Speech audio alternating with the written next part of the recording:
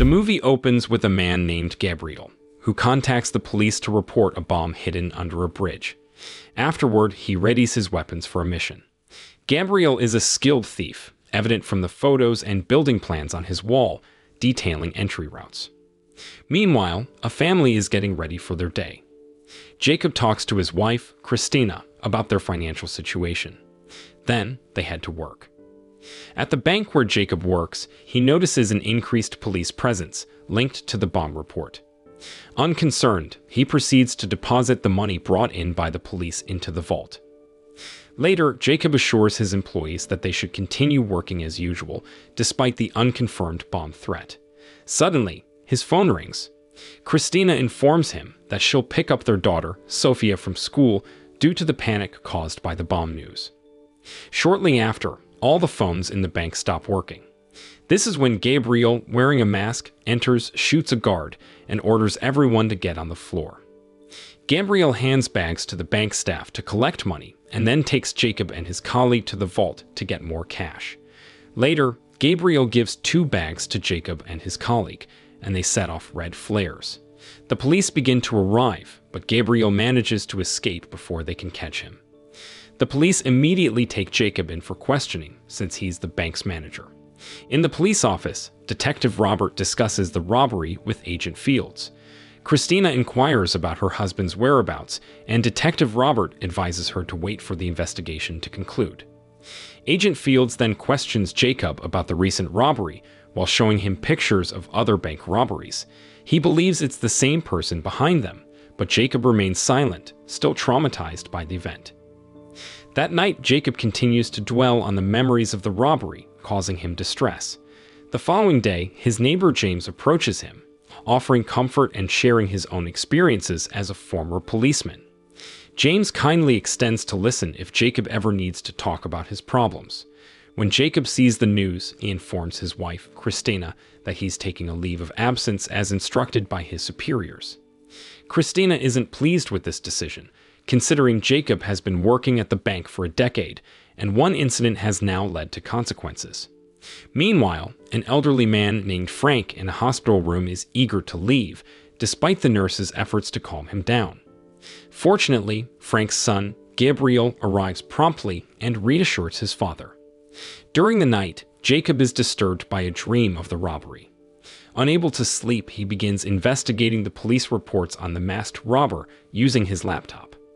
The next day, he confides in James about his relentless thoughts regarding the robbery. Although Jacob didn't see the robber's face, he distinctly recalls a large steel key used to lock the door. James shows him numerous key images on his laptop, and eventually, Jacob identifies one key that seems familiar. Continuing their discussion, Jacob and James speculate about the robber's escape plan. After some analysis, they discover a faint resemblance to the robber's face in a photograph. James encourages Jacob to clear his name, but Jacob chuckles, thinking about catching the robber on his own seems like a long shot. Back at home, Jacob continues examining documents related to the robbery. Christina reminds him to maintain some distance from Sophia. While he's busy, Sophia's illness suddenly worsens. Thankfully, Christina promptly administers an injection, and Sophia's breathing stabilizes. Meanwhile, Gabriel manages to hack a password to unlock a small safe, retrieving a signal disruptor. Shifting focus to James, he believes the robber has likely escaped far away. But Jacob is convinced the robber will return because his motive is money, not jewelry. At headquarters, Gabriel is seen practicing his shooting skills while trying to crack a cell phone hacking device. Meanwhile, Jacob and James are working together to identify the location of the next robbery. Jacob decides to investigate various suspicious locations and is given a radio by James for communication. While checking places, Jacob notices someone opening a rolling door in an abandoned building. His suspicions rise, so he enters the building and realizes that the person is Gabriel, the robber. There are photos and robbery plans on the wall, confirming Jacob's suspicions. He gathers evidence and starts tailing Gabriel. Jacob informs James about Gabriel's address during his pursuit. James then contacts his FBI friend, Casey, to verify the address provided by Jacob. At the same time, Jacob continues to follow Gabriel, who is tracking an armored truck. When Gabriel takes a different route, Jacob sticks with the armored vehicle, confident that Gabriel will return. Indeed, Gabriel reappears and disables the armored vehicle's engine with a small digital bomb. Jacob immediately alerts the police. Gabriel attacks the armored truck driver and forces him to open the rear door. Jacob attempts to intervene from behind, but Gabriel overpowers him. A battle ensues when the police arrive, but Gabriel manages to escape on a motorcycle and reaches a factory. There, he creates chaos as a distraction to escape in a car. In his haste, Gabriel drops the stolen money in the parking lot. The police secure the crime scene for investigation, while Gabriel destroys evidence like bank photos to cover his tracks. At the hospital, Detective Robert delivered news to Frank about his burned-down factory, but Frank wasn't concerned, trusting his subordinates to handle it. Meanwhile, Jacob stashed a bag of money in the yard storage area before joining his family for dinner, sharing stories with them. Later that night, Gabriel went to the scene to search for the dropped money, but couldn't locate it. Meanwhile, Fields questioned a patient named Johnson, but Gabriel suddenly appeared, shooting Fields dead. Threatening Johnson with a weapon, Gabriel demanded to know who had been following him. Panicking, Johnson contacted Jacob, claiming he would give a statement to the FBI the next day. However, Gabriel shot him after the call. When Jacob arrived at the hospital, Gabriel contacted him and threatened the safety of Christina and Sophia. In desperation, Jacob reached out to James, warning him that Gabriel intended to harm his family. James rushed to Jacob's house, but Gabriel had already set up CCTV cameras, leaving James powerless. Jacob returned home, and Gabriel demanded that he bring the bag of money to a specified location. Before leaving, Jacob received the meeting location from James, who also handed over his weapon.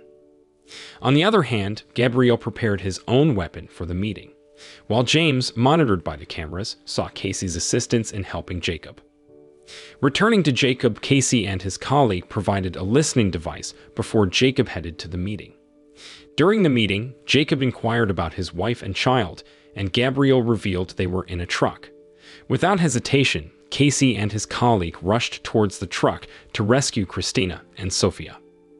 As Gabriel opened his bag, a bomb exploded, prompting him to fire back. Jacob managed to evade the blast and return fire. The exchange of gunfire involved 2 police officers. Meanwhile, Casey and his colleague successfully rescued Christina and Sophia. James arrived shortly thereafter, prioritizing Sophia's deteriorating condition, and James searched for Jacob as they lost contact. While Jacob pursued Gabriel, Gabriel continued fleeing until James shot him dead. Jacob wanted to express his anger toward James for not finding his wife and child, but James reassured him that Christina and Sophia were safe. Jacob immediately approached his family in the car to confirm their well-being. Detective Robert aimed to review the recordings as evidence, but James took responsibility for everything, being the one who shot the suspect. A while later, Jacob and Christina resumed their normal lives. They received a letter containing a necklace from James, for which Jacob felt immense gratitude. Jacob attended a meeting with the police, now working as a policeman, thanks to James's help. Moral lesson from the story: when hunting down bad guys and uncovering mysteries, the strength of your friendship that saves the day, and if a robber drops money in a parking lot, well, let's just say that's his contribution to the local economy.